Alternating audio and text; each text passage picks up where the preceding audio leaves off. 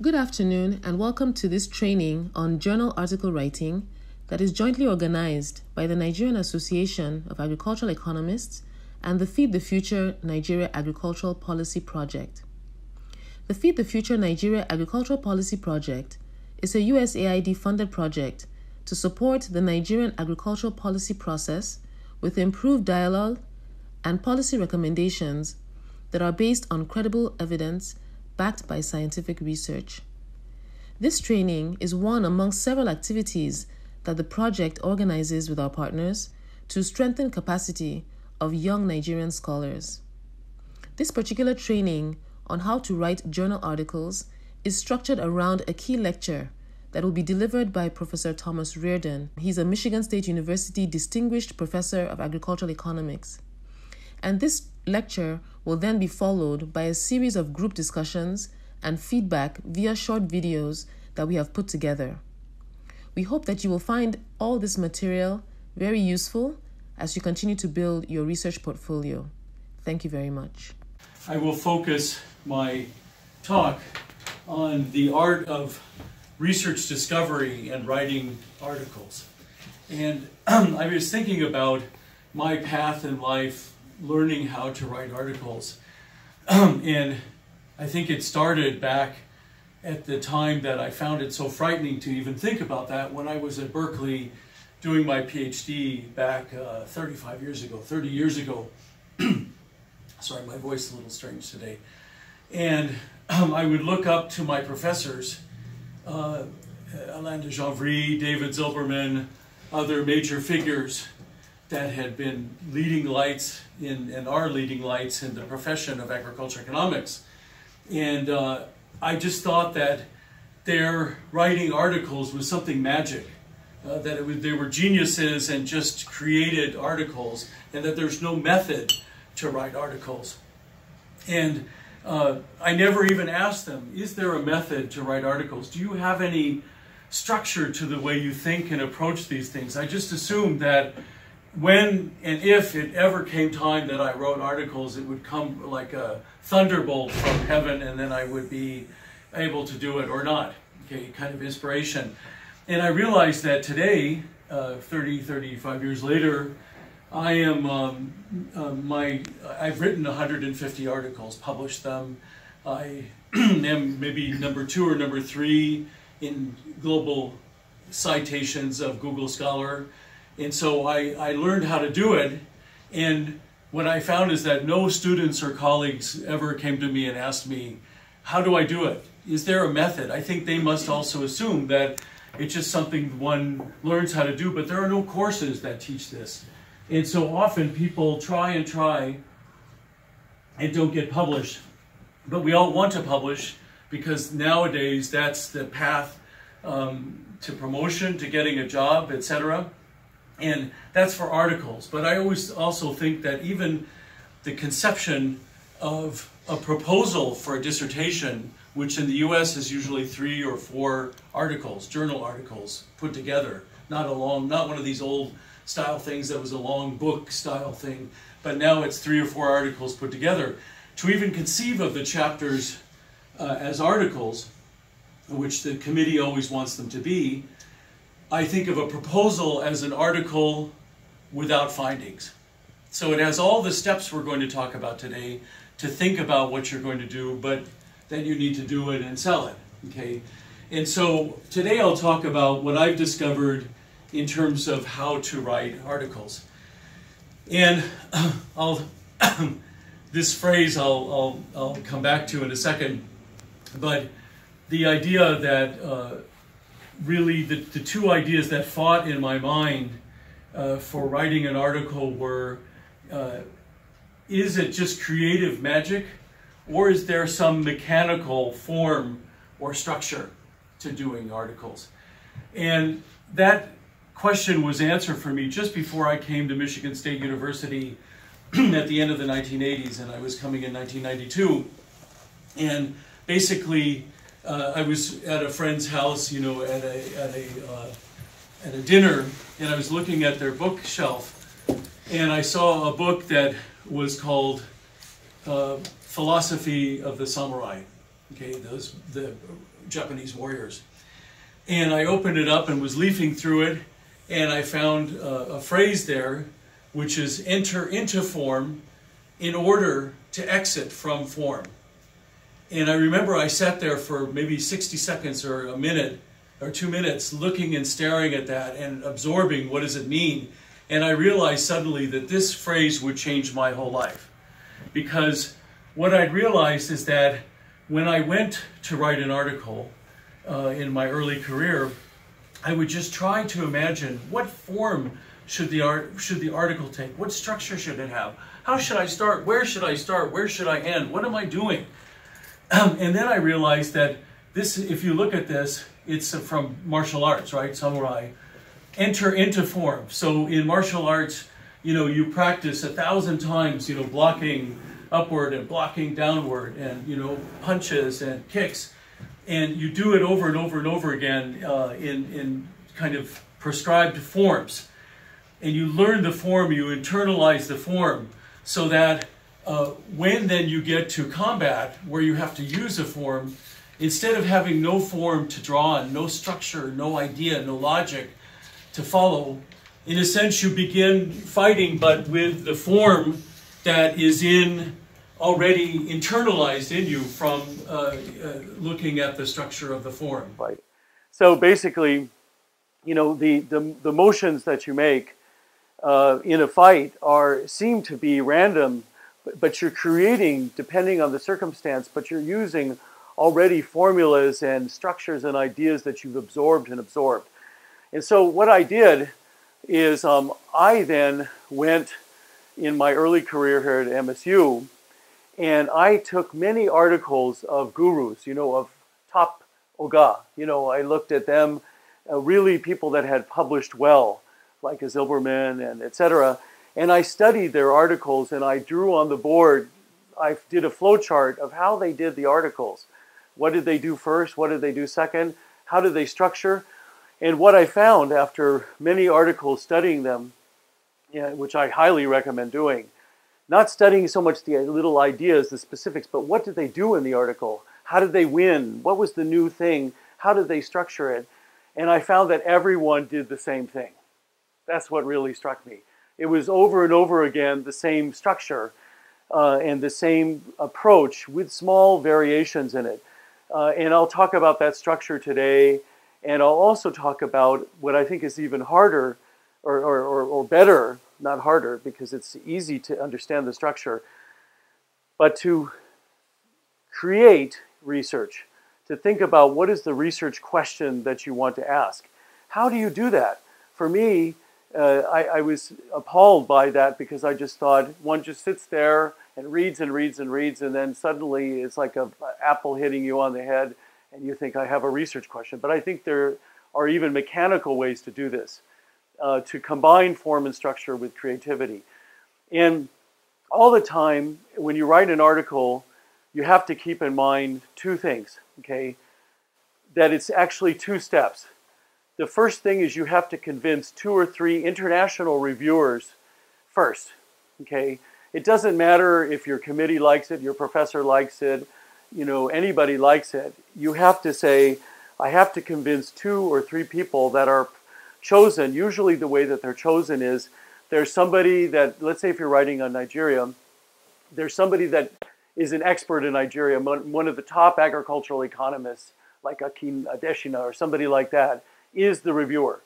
So that when you write, you don't say Nigeria is a country in Africa, that you don't say these kind of general things to the person. You're defending your life in the sense of trying to convince that person that you're saying something that is a new step in understanding Nigeria. But then there's 2 other reviewers, or one.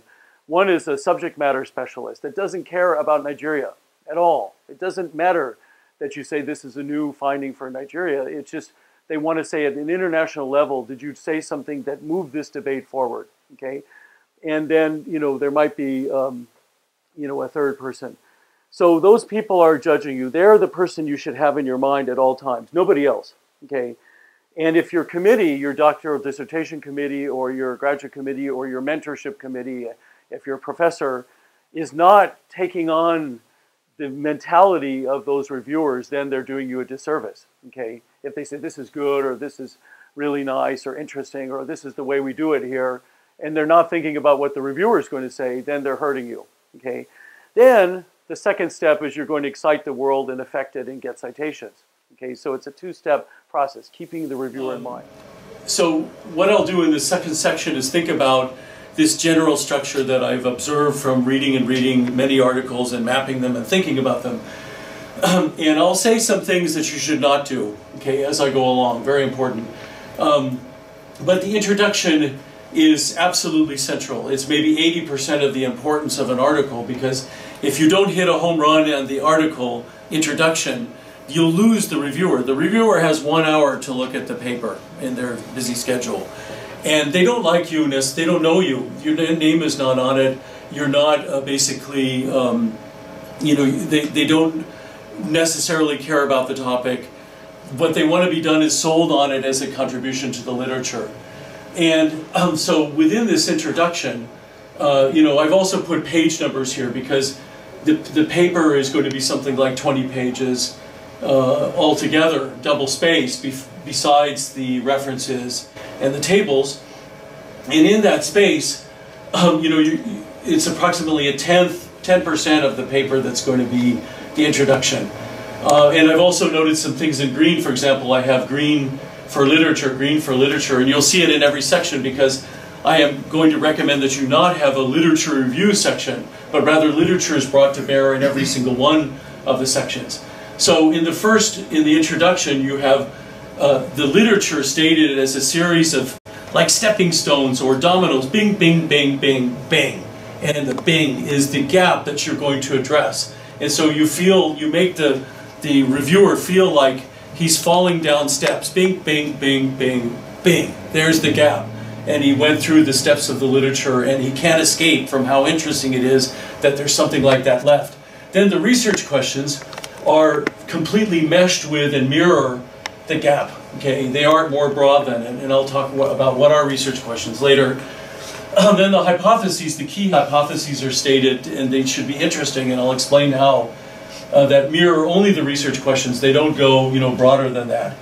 And then after that, you want to be able to state the specific contribution, and the contribution will be what is the contribution of filling that gap for the international literature.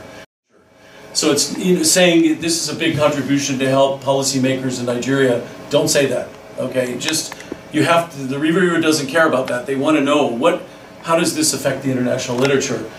So this is huge importance to sell the article. I'll come back to it. The second section then sets out the general theory or model that you're going to use, not the specific econometric or empirical model, to test the hypotheses that you stated in the first part. And this can be 1 to 3 pages. The length will depend on the contribution type. If it's a more theoretical paper that means to make some methodological or especially theoretical contribution, it might be longer. But most of the time it'll be from a couple pages, and we'll link in, for example, if it's a paper on, I'll use this example many times, rural non-farm employment, okay, as a labor supply article, then you might have the labor supply function here, you know, and explain this is the way in the literature labor supply of a farm household has been modeled to the various sectors, to farm sector, to off-farm sector, etc. You lay out that model as the appropriate theoretical base of what you're going to be talking about. Then the third part of the article, which you notice is only 3 or 4 pages, okay, and then many times, you know, I've seen this especially with students, but also with many articles I've reviewed, is that they make a gigantic section out of context, partly because they overshoot. They give too much information and it's too general. They're talking about the history of this area or the crops, the general crops, many things that are not specific to their research questions or their hypotheses. But this gives the context. It explains, for example, the Nigerian context in 3 or 4 key points to justify the specific approach and questions and hypotheses and specification of the model that you're going to use. So, for example, you know, if you're talking about aquaculture in Kebbi State, as we're just thinking about recently, then you might have something not on the general cropping pattern of Kebbi State or its general geography. You want to be able to bring in something that explains what are the zones of Kebbi State that are relevant to thinking about fishing and aquaculture. And then second, the reviewer is thinking Kebbi State is a semi-arid tropics place. It's not a wet place near the coast. How can we be talking about fish or aquaculture? And there you would say it's crossed by the Niger River, one of the main rivers in the world, and has a web of small tributaries that create wetlands everywhere, so there's plenty of water for both fishing and for aquaculture. Then that's a second point. Then you have maybe one or two other points because you're justifying your model and your general thing. You're not talking about the history in general. And then you also bring in descriptive statistics from your data that describe the sample, etc., to be able to give a feeling for the patterns in the data to the reviewer. Okay, I said to the reviewer. The reader, if you get past the reviewer, the reader will like your paper. But if you don't get past the reviewer, then you don't have a paper at all. Okay, so you're trying to convince them 3-4 points. And I want to make a point about how to write. I find that while many people are told to not use first, second, third in their writing, that's, I think, a wrong idea for writing technical articles. Especially if you're relatively new at writing articles, because people tend to write in such a way that has a lot of repetitions, a lot of disorder, a lot of blah, blah, blah. And then you find that they'll say, first, the sky is blue and the clouds are white and the trees are, brown and green. And second, the earth is brown, but also the trees are brown and green. And then third, the sky is blue, but also the ground is brown. And so they'll say the same thing over and over in 3 different patterns, but they'll bring in a new point later on. And that's an extremely common error in writing. So to get around that, I always go first. And I'll show you, I always write with a dense outline first so that it's clear to me exactly what I'm saying. And then I fill in a little bit. I don't just start writing, and then it's a mess.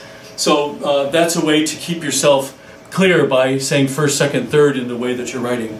The fourth section then comes back in with this context, but with the general model, and then I'm using econometrics, although you might be writing another kind of article. It's easier for me to specify one kind of article here for the discussion, but you would then lay out the econometric specification. So, if you had a consumption function is a function of prices, of income, of preferences. It's a general function. But if you were doing a specific paper on, let's say, rice consumption in Nigeria, then you would have to say, what are the variables within the preference vector that reflect possible preferences, like demography, north of south of Nigeria, ethnic group, distance from the city, and you would put in other things that would be specificities related to preferences. And usually the way that you define those specificities would be a function of the context that you discussed. So in the context, if you're putting North and South Nigeria as different preference proxies in a consumption function, you will have justified the fact that North and South Nigeria have different characteristics that might affect the consumption of rice. Okay? And so that would come in, and then you would have already set that up there. And then when you give the specific variables, you would also be stating specific hypotheses there. You already gave general hypotheses at the beginning in the introduction to draw in the audience, but here you're giving some specific hypotheses to the key. And then data and sampling method you lay out here, and the key thing in the data and sampling method is to convince the reviewer that you have the right kind of sample for what you're testing. What do you think is the main characteristic of the sample that would be necessary, that the reviewer would be looking for?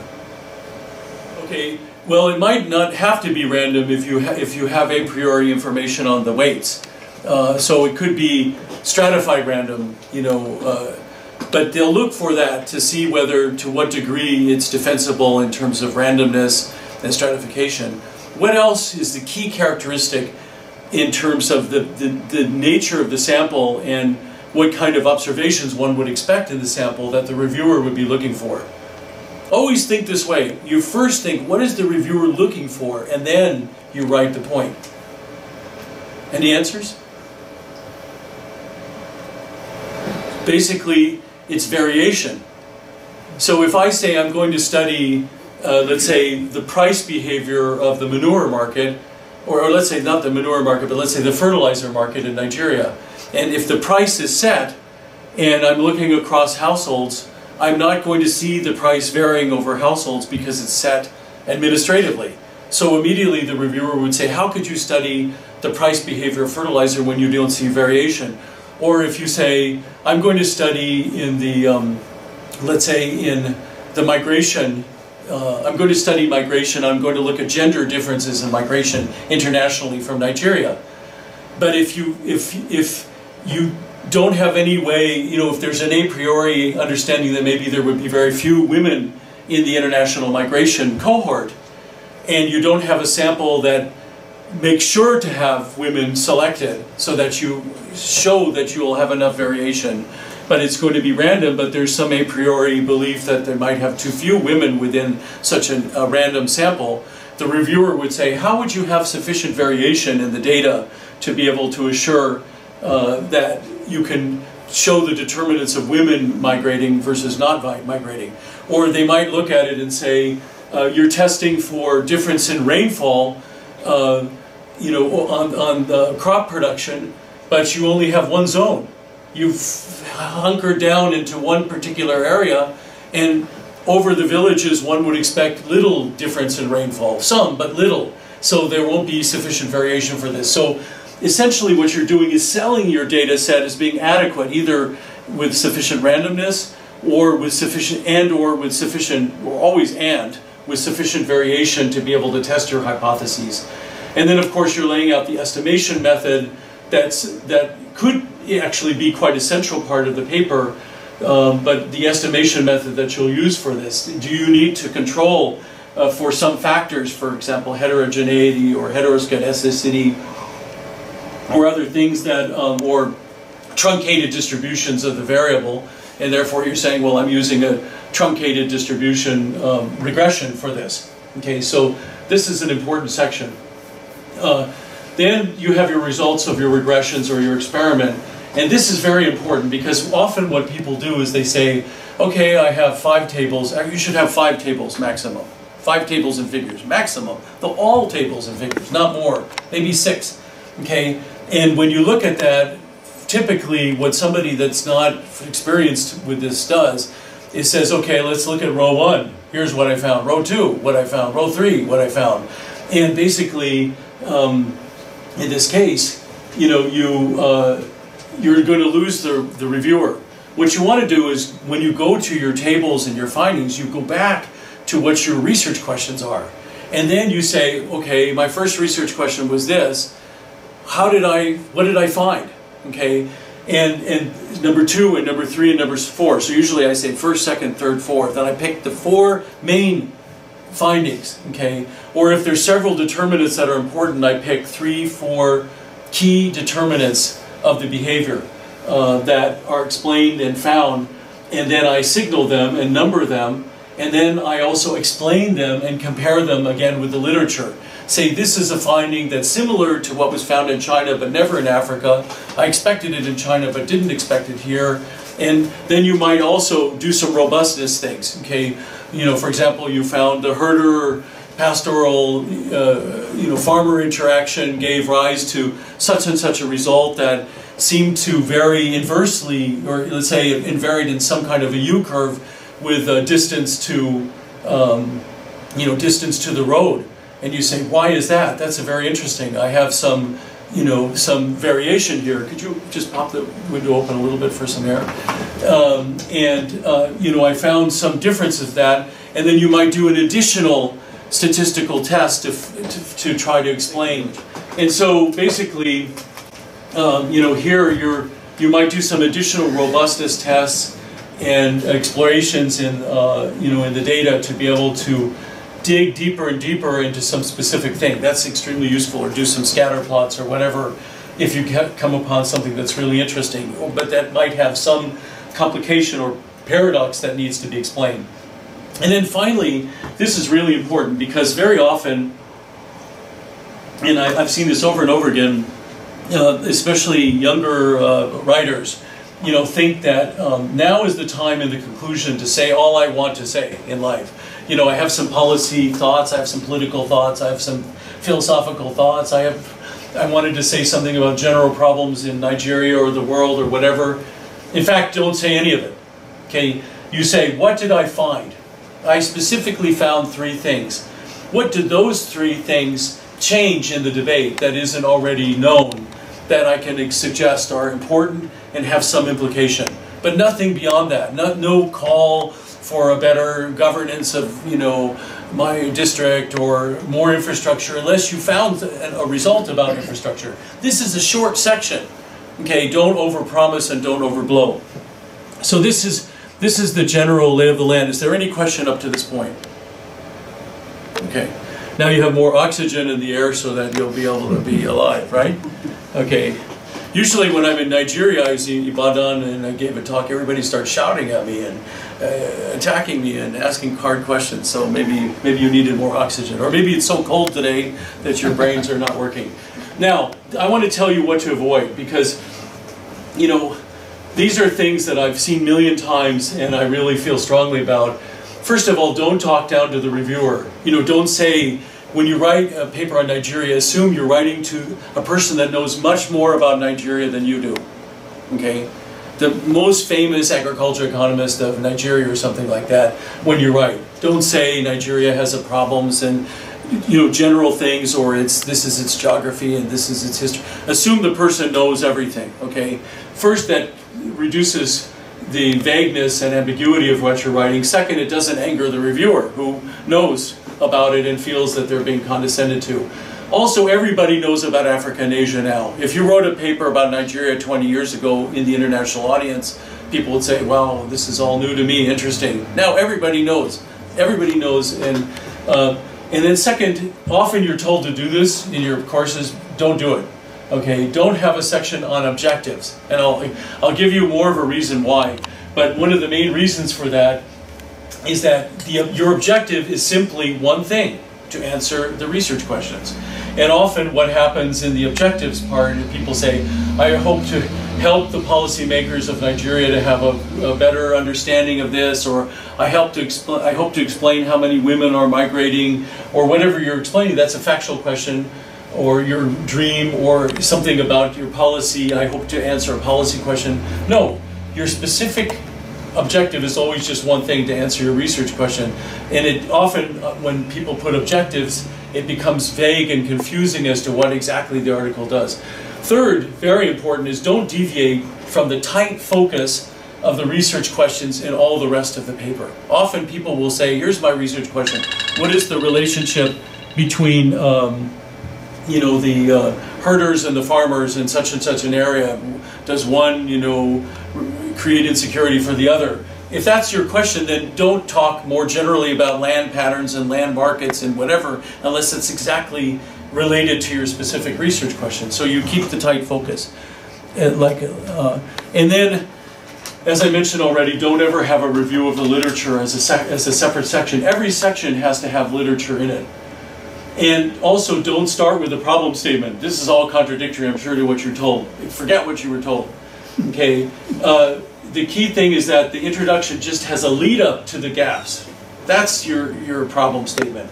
Not, we have a lot of problems in this country, all this stuff. You just erase it, okay?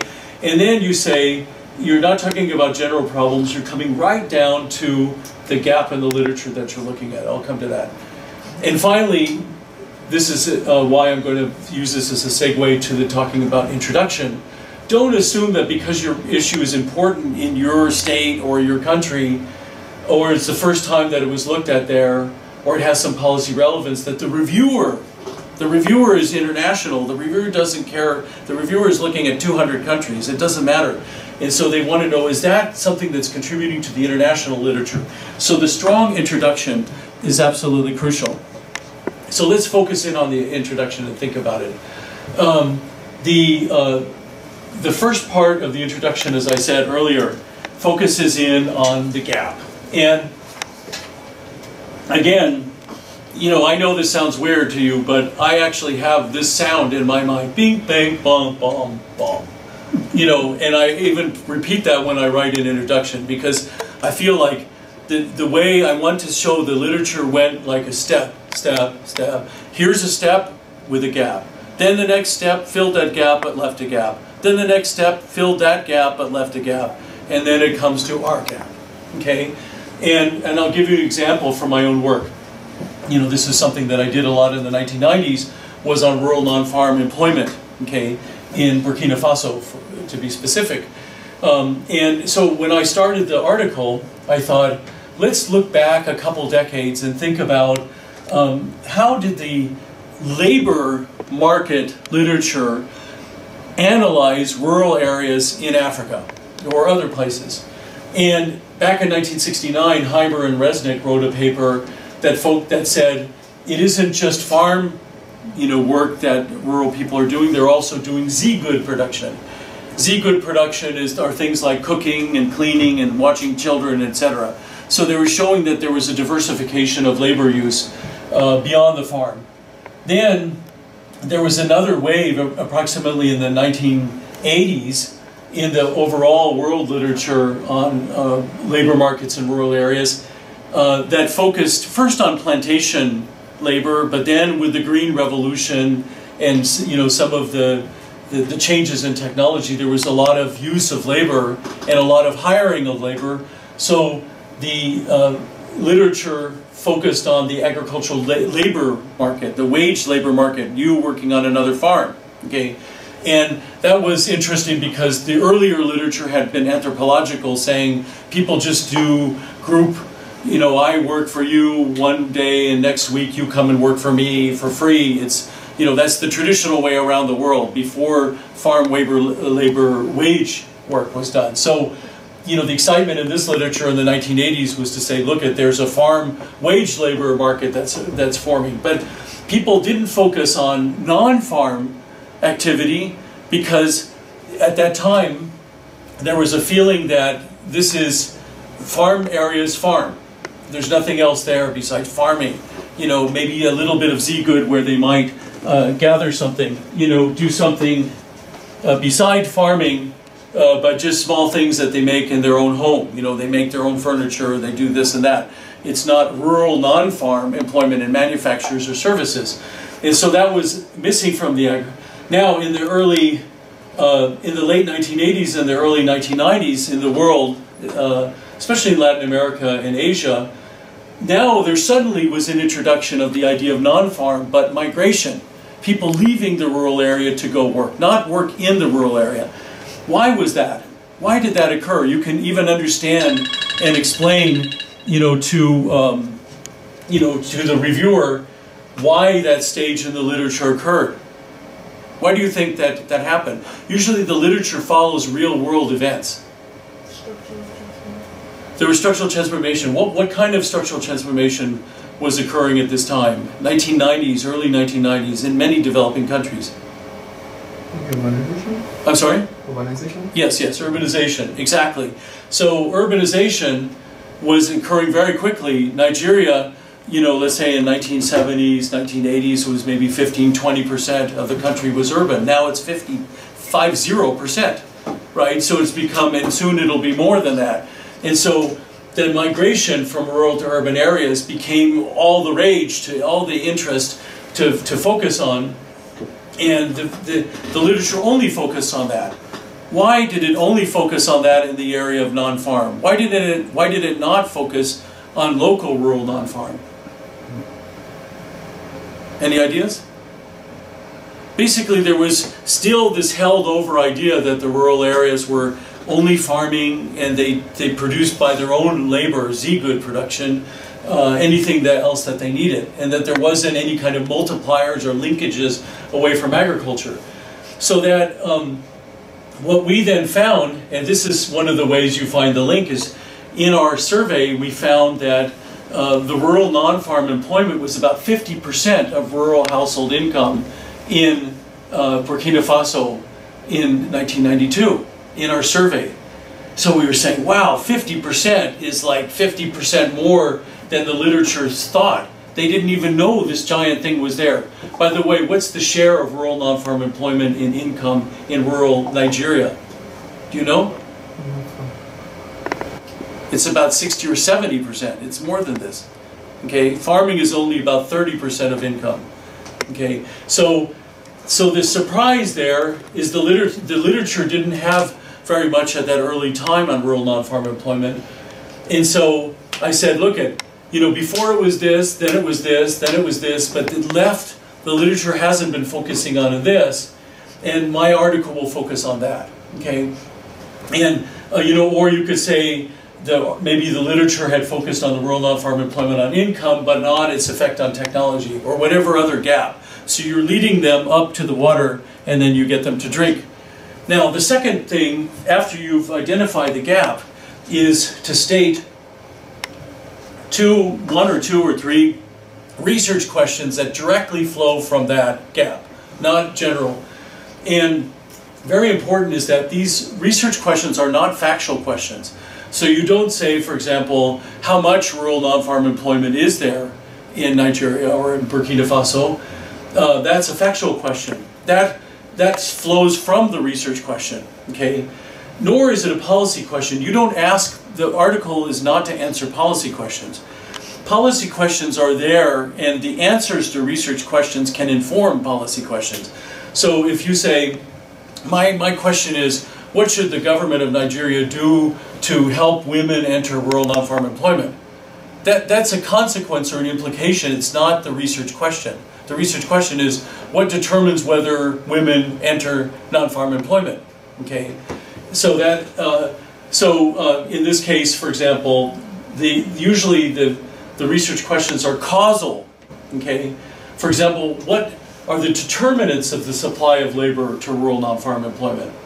Okay, so it's determinants of, or what are the effects of rural non-farm employment on something else like agricultural technology adoption or processed food consumption. I'm working on that with SOIDA. Okay, so it's usually the determinants or effects that are research questions. And then you can justify the importance of those questions in terms of policy questions, research debates, etc. But it's not the same as the research question is a research question. And then third, this is, I think, a fascinating discovery that I was led to back in the early 90s, is you have hypotheses that relate to, let's say, the testing of the exploration of the research question. So let's imagine this, if you have the supply, can you see that? If you have the supply of labor, to, non-farm sector by a farm household. And, it's usually a function of, let's say, the wage of agriculture, the wage of non-agriculture, the price of agriculture, the price of non-agricultural products, and then some kind of capital vector, and maybe some kind of risk vector. In the capital vector, you often have the farmland, the farm size, okay? Now, when I remember my friend Ed Taylor helped me with this because I was doing this paper for the job market, for MSU, and I said the amount of farmland that you have will affect whether you do rural non-farm employment. What was my hypothesis? What sign did I put on that? If you have more farmland, will you do less rural non-farm employment or more? Any guesses? I'm sorry? You do more. More land, more rural non-farm employment. Is that what you're saying? Yeah. Why is that? If the amount of land that you have will kind of affect the number of people that you're putting in there to do the work, the labor you're bringing in. But is that negative? Is it substitution? Are you saying if you have more land, you have to use more people on the land and therefore you don't have them to work off farm? Or are you saying, what are you saying? I'm saying if you have more land, that if your land is large, you have more people working in there. You have to bring in more people to work that land to get out what you want to get out. Yeah, but this is rural non-farm employment. So what I'm saying is you, let's say you're the farm owner, and I'm asking, if you have a bigger and bigger farm, will that mean that you'll do more farm work, more non-farm work off your farm? No. Okay, that's what I'm asking. Okay, so it's negative. So more farm work, you would say negative, right? So that's what I said too. And so my friend Ed Taylor said, this is not going to sell. I said, what do you mean it won't sell? He said, what sells is if there's an ambiguous hypothesis. Because if it's so obvious, then the person said, this is a boring article. It's not worth testing. What's the empirical, interest here? Instead, you say, he said, always, and then that's where I got my own thought of this toggle switch. A switch, where I said, okay, this is what I thought negative, what you said. Now, attack her point. Give me a positive impact. Go ahead. Oh, you can, please. Okay, who else? Yes, sir. You could include maybe technology, and that will have you spend less time on the farm and more time outside of the farm. Okay, that's good. So if you had some other complementary capital like a tractor here, then that might neutralize the land effect. That's a good point. Okay, so you could add another variable here. Excellent. Okay, I didn't do that because in Burkina they didn't have any equipment of any kind then, but you could say in the Nigeria case. What else, if you didn't have any equipment, would you imagine is a positive effect that land might have on working off the farm? You have more land, you work more off the farm.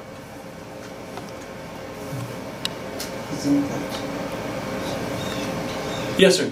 To have funds to pay the workers on your farm. Absolutely. So if let's say that, and now what that, and then he asked me, because I said that, I answered it like that, and then he said, yes, it could be there's a liquidity constraint, a cash constraint, that you might have to even work off farm. Because if you want to start a tailor shop or a commerce business, you need money. And you say, well, I have money because I have a good farm. So it could be that, or you could use the money from the farm to pay somebody to work on it for you and you go do your tailor business.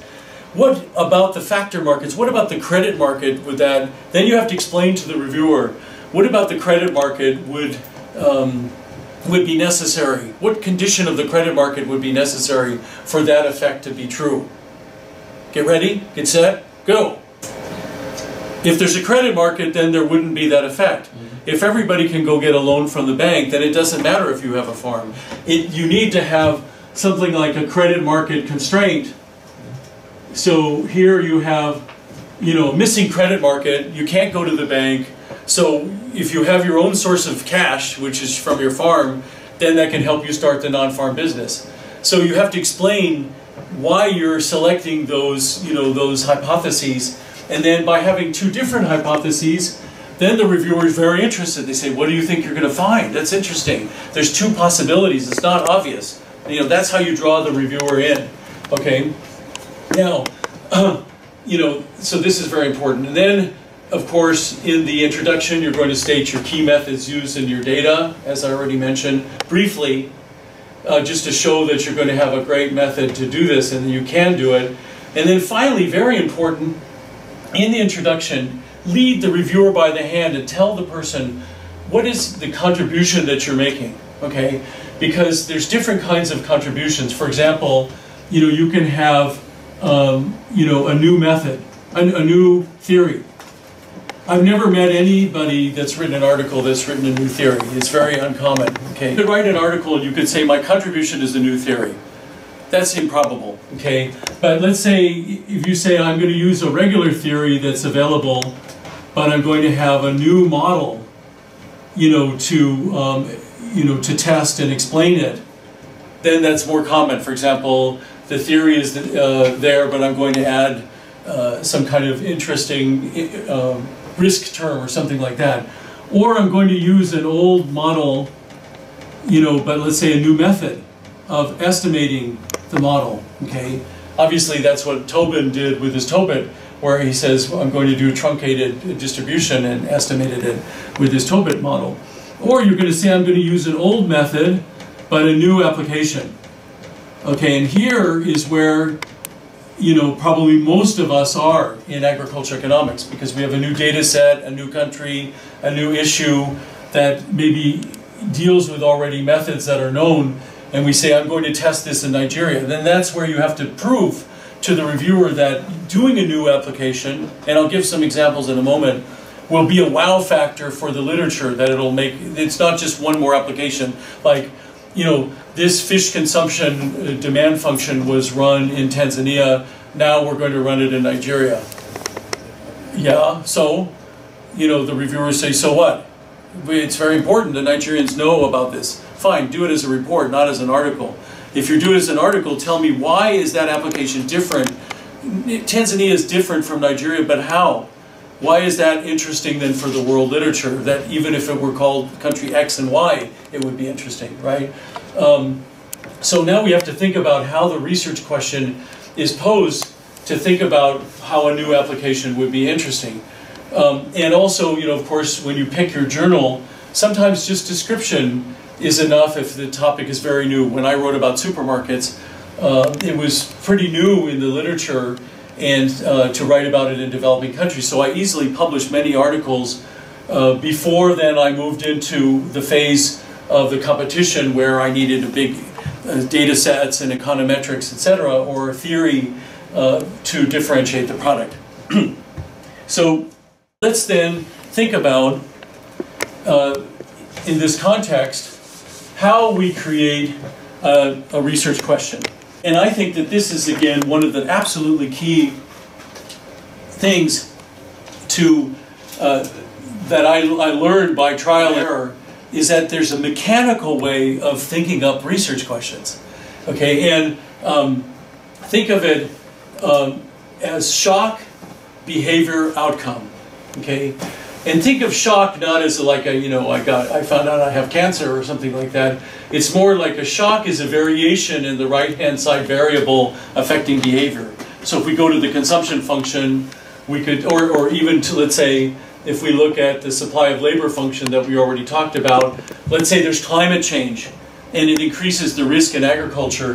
The shock would be, here's a right-hand side variable, an increase in the risk in agriculture. How would that affect my supply of labor? And then I would have a hypothesis about that.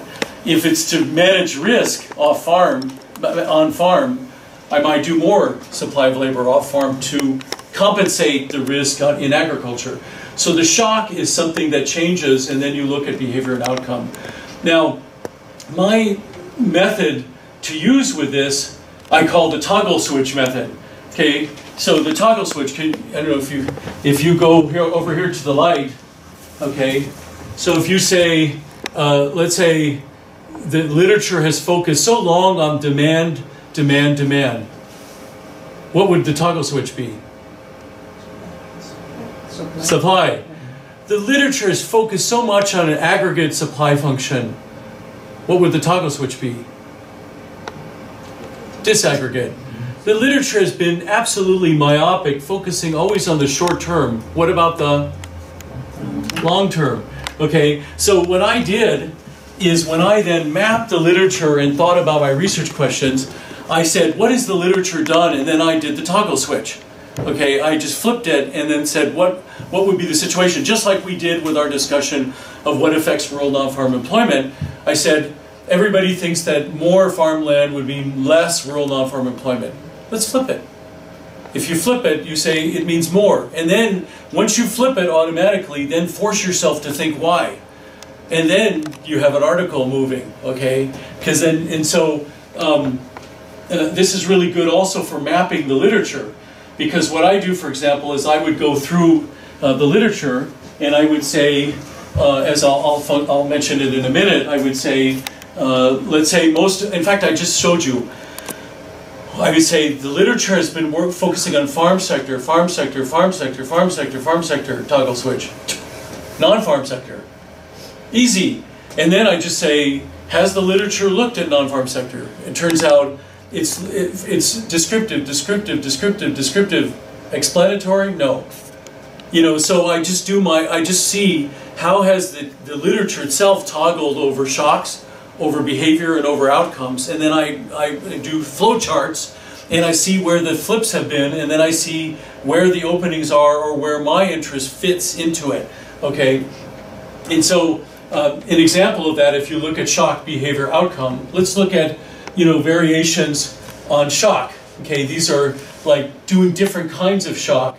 So for example, if you look at the nature of the shock, in the literature on rural non-farm employment, I'm using this a lot, you might have just looked at things like prices or normal, let's say normal years, okay, normal rainfall years. And then I discovered that the literature had not looked at abnormal rainfall years, drought. I said, that's amazing, how could it not have done that? But it turned out that none of the literature had looked at before and after drought and seen how behavior and determinants of rural non-farm employment differed. And I had that data, so I could look at before and after, so I could change from the literature which didn't look at the drought as a shock, I could add it. Okay, let's look at another way of looking. So that's shock, behavior, outcome. So I gave you some examples of how you might vary the shock. You can also go the other way and start with the outcome and vary it. Do the toggle switch. So if you say, for example, the literature has really been focused on the income effects. This is a current discussion. The income effects of adopting aquaculture, of adopting fish farming. Okay, income effects, income effects. What about nutrition effects? Okay, so that's exactly what the new literature is doing. It says everybody knows what income affects, but does it hurt your nutrition? Maybe the people were used to eating calcium-rich, small, bony fish in their ponds, and now they're gone, and it affects their nutrition. You could also look at variation not on income, but let's say on intra-household distribution of income rather than household-level distribution of income. So you can start, for example, if you could vary the outcome and then look at what behavior and shock would be necessary to produce that outcome. Or you could write a paper that instead of focusing on the normal outcome everybody has looked at, you can toggle it and look at a different kind of outcome. Now, the most complex and the most articles are typically on doing variation in the module of behavior. This is behavior. The supply of labor is a function of these incentives and capacity variables. So I went through, this is what I did in the 1990s, so some of the literature says 1970s and 1980s, but it's still relevant. You can think about it. I looked at a bunch of articles and I said, what was the trick? And what I found that is absolutely fascinating if you do this, is that the trick to publishing was simple in every case. Simple. All you use is the toggle switch. Let me give you an example. Okay, and it often starts with some observation of reality and then a toggle switch. So, in the Green Revolution, which is rapid change, uptake of these new varieties of rice, etc., people were noticing in the 1970s that even though the thing looked good, profitable, valuable, only 40% or 50% of the farmers were adopting. And the agricultural scientists were getting angry and they were saying, this is stupid, why are they not adopting? It's obviously profitable for them, it's good for them, why are they not adopting? And so Rumaset thought about that and then looked at a demand function, let's say a demand for, imagine, a new seed is a function of the price of the seed, and let's say price of other things, the price of the agricultural products, some risk, some capital. And so what he was essentially, he was saying, if you specify this as a linear function, then there might be some issue of explaining this because it's possible that it's not linear, that it's nonlinear. So you just toggle switch that and say, let's take a look. This obviously we're not using the normal function to explain. Let's just flip it and say, what if I had a nonlinear function where you have a kink, where it means that something is low until it gets to a threshold tipping point and then flips. You can think of that all the time in your lives, right? And so he said, let's do a function that has some tipping point, impose that on the data, run the data regressions, and what he found is that, in fact, instead of it being a linear function, it was a safety first model that the farmers were doing. Think about it. You say, yes, you know, I'd like to invest in the seeds, but that's an investment that it's risky, and unless the profitability is above a certain point, then it won't compensate me for disaster that might occur from these seeds. So I want to make sure the profitability is above this point before I even go away from safety first into risky behavior.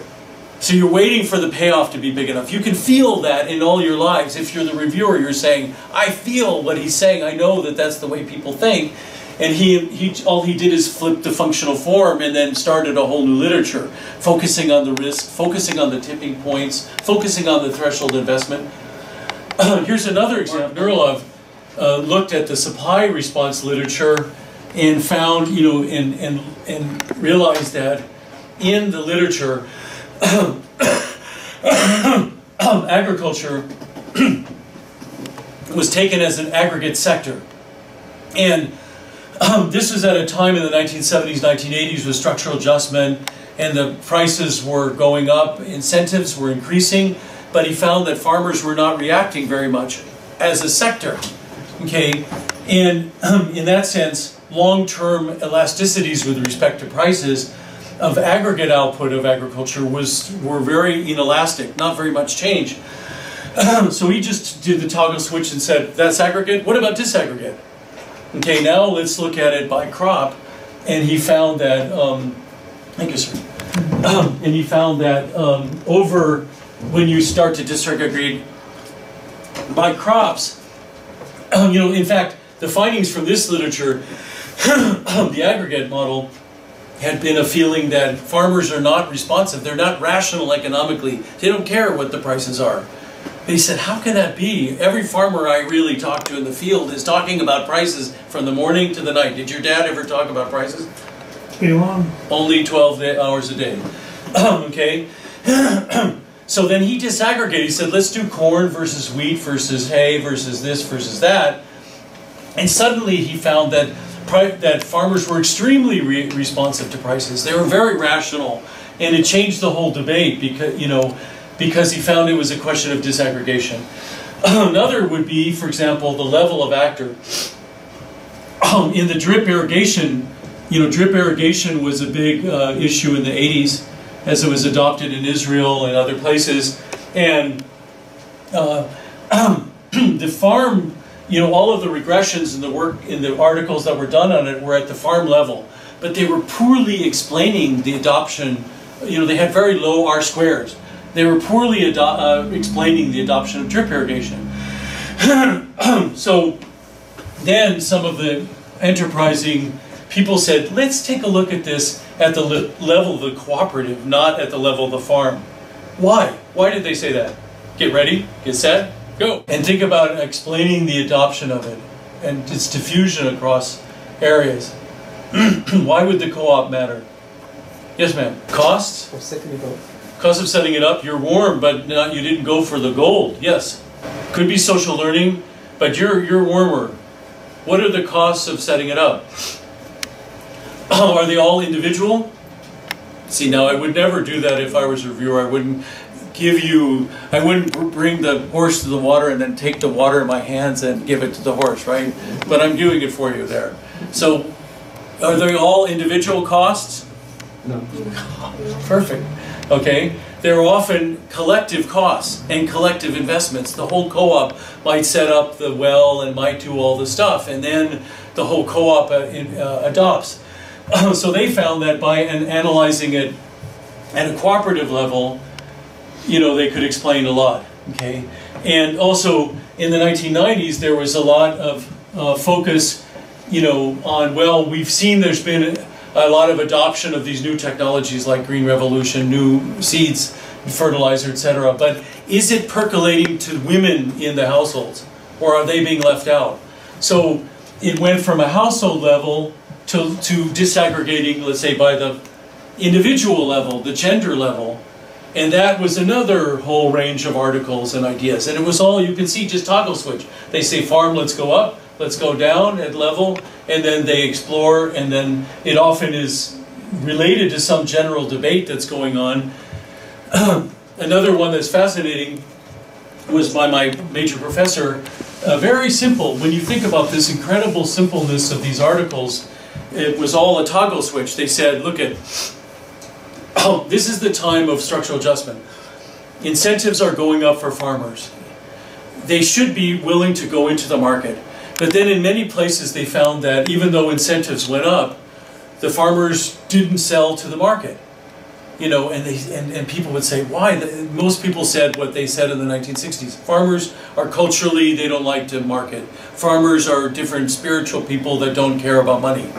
Now, if you work in the field and don't just work at a desk, have you ever met a farmer that didn't care about money? I never met one in 35 years in the field. Everybody that just spends time in conferences always says, yes, the farmers are really, they just love their nature and whatever, but everybody wants money, okay? And so he said, look, if you look at the, let's say the producer price, and you know, it should be equal to what for an economist? At equilibrium. Marginal cost, exactly. Okay, but if it's lower than marginal cost, then they won't sell. And he said, this is kind of like duh, because there was already, in fact, he took it from a discussion that was happening in the institutional economics literature that was like Al Schmidt and whatever. That was completely hidden from the entire debate. You know, they were in their own world. Okay, but they were talking about something very interesting, transaction costs. You say transaction costs, now it's normal to you to hear that word. But back then it was like, I heard about this thing, transaction costs, and you say transport costs, and what would you do to this equation to make it so that the farmer wouldn't want to sell? If you added transaction costs to this equation, how would you add it? This is how simple it was. Hopefully you'll answer right away so it shows how simple it is. If you don't answer fast, then it seems like it's genius. Yes, ma'am. You're giving me a lot of answers, so please. 1 minus the transaction cost. If the transaction cost is not 0, but it actually is quite expensive in bad roads and everything for the farmer to get to the market, then you subtract the transaction costs. And so the actual producer price faced by the farmer is much less than the marginal cost, and he doesn't sell. And it seems this is so obvious, and that was the whole article. It was a highly cited article, but it was just saying, no transaction costs, let's toggle that.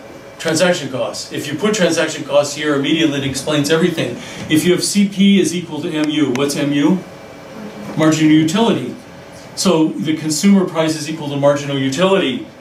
Now, if the consumer price is greater than marginal utility, does the consumer go from their village and go over and buy?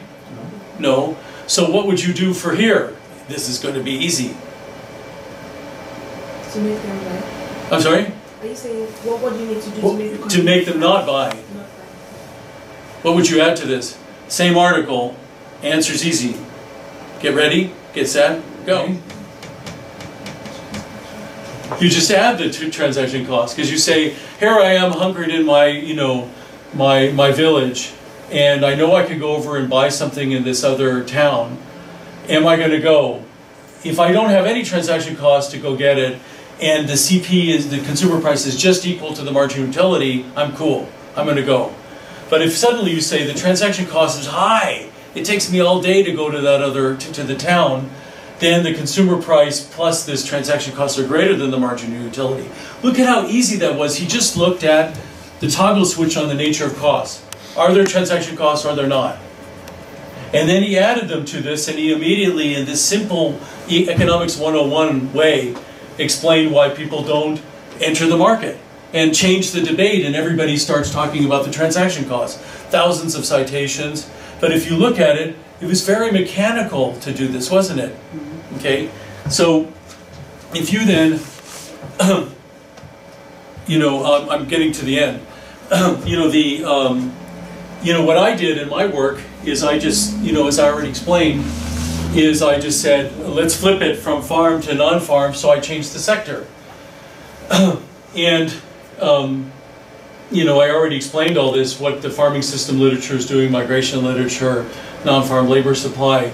So I already went through this and created my article, so I've already told you this story. Then what I did, and this is one of my points, is I said, okay, I'm going to build a research program.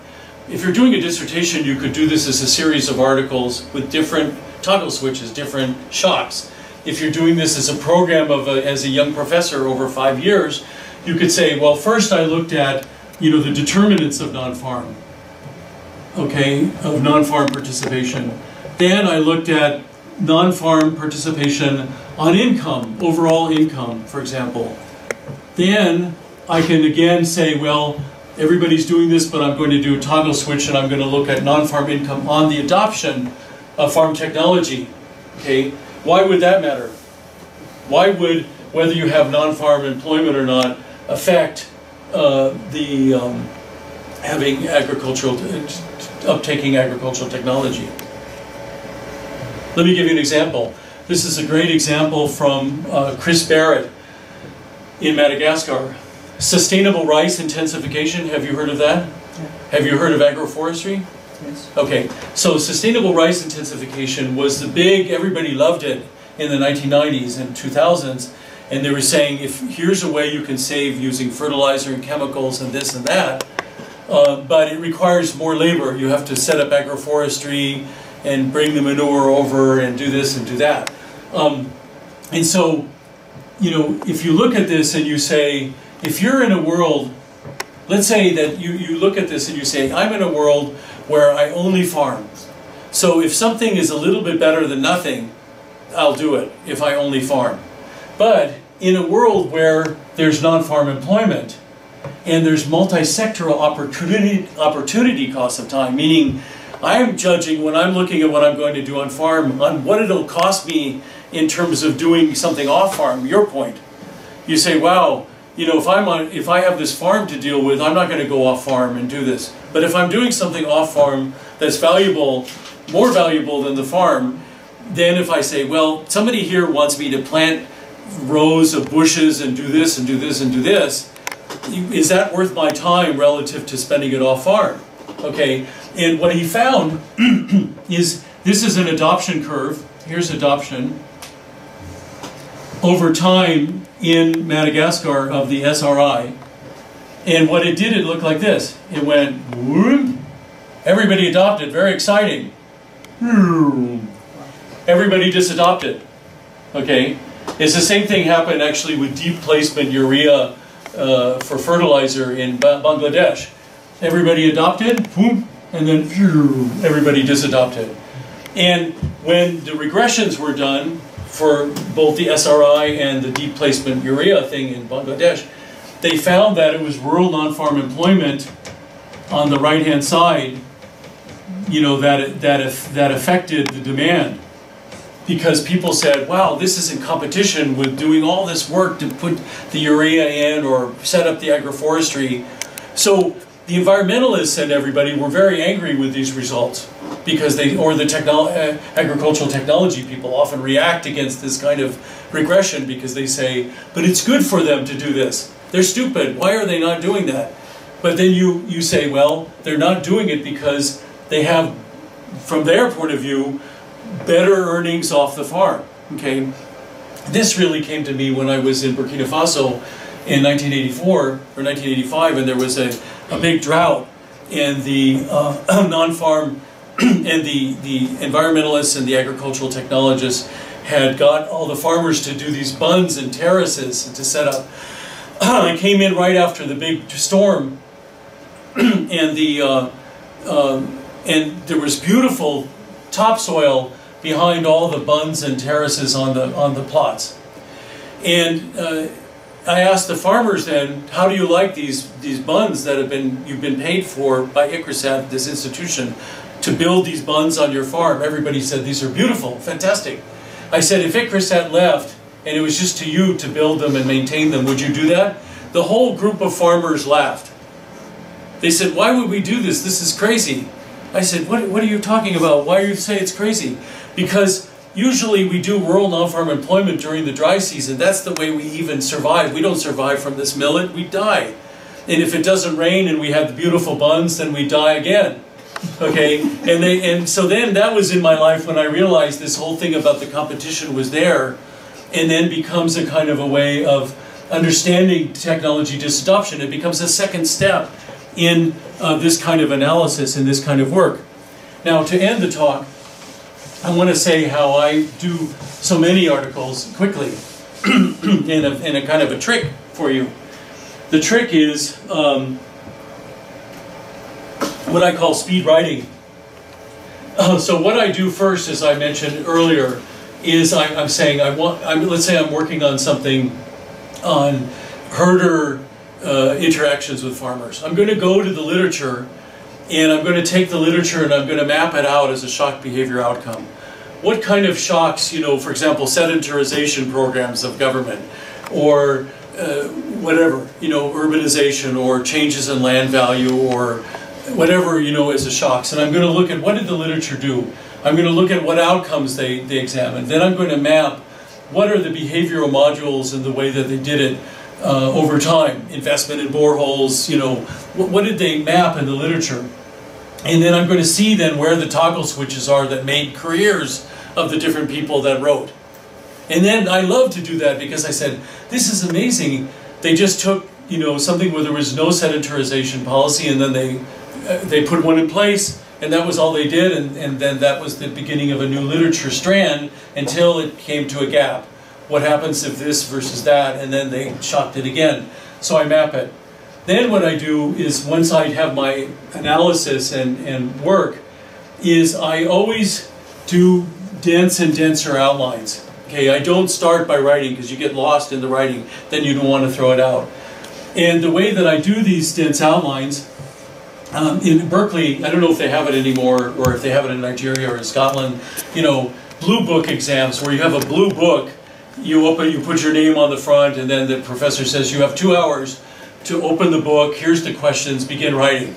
Okay, and what I remember at Berkeley, I was always amazed that after 2 hours I had written the equivalent of an article, or at least a large section of an article. Why was I able to do so much? I was scared, okay, that's obvious, but why else do you think I was able to write so much in that 2 hours? I use this to create the dense outline, and one thing that does that is I'll ask myself, so if you go back up, for example, this is exactly how I do it.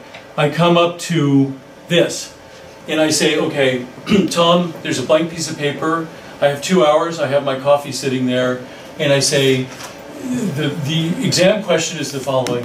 What are the gaps of literature, what is the gap of literature most important to answer? Justify it in terms of 4 steps in the prior literature that left a gap, and you have 2 hours. Get ready, get set, go. And then I'll sit there and I'll say, I'm going to do my dense outline answering the question that I myself posed to myself, but I will answer it and I'll say, oh, okay, wait. Okay, there was the Z-Good literature, and then there was the agriculture wage literature, then there's the migration literature, then there's the non-farm. I'll do those 4 steps in my answer.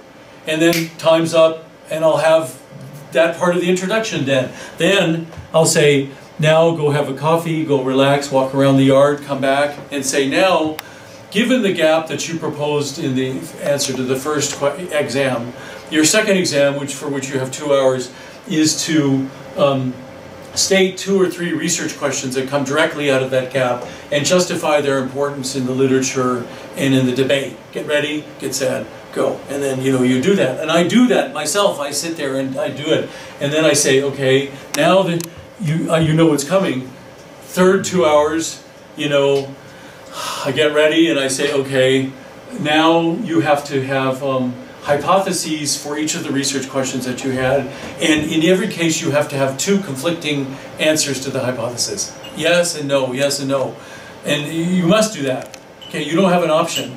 And so in that case then, you generate those as part of your exam answer. You don't allow yourself to just say, well, this is what I think, you know. No, you have to answer the opposite. And then you know that you're going to, and etc. So then the rest of the paper, I even do the same thing. You know, I go through and I go through this.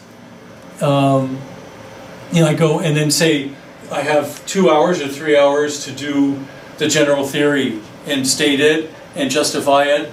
And then I have another 2-hour exam on the context. You're only allowed, and then I impose this on myself to make it excellent. I say, Tom, you're only allowed 4 points of context. No more than 4 points, and they must be numbered. There you go. Wow, there's so many points I could do. Really? Well, that's your problem, because you only have 4 points. And that forces you then to get the 4 key points. You know, if you say, I'm justifying aquaculture discussion in Kebi, but I've decided to talk about the cropping pattern. Is that one of the points you want to waste on that? Is that important or not important? You have to then, and then also the same thing with descriptive statistics. There, you might have already done your analysis so that you have something to hand, you know, that you can use and describe, et cetera, et cetera. So that's the way I do the articles. I give myself 2 days to write an article, or 3.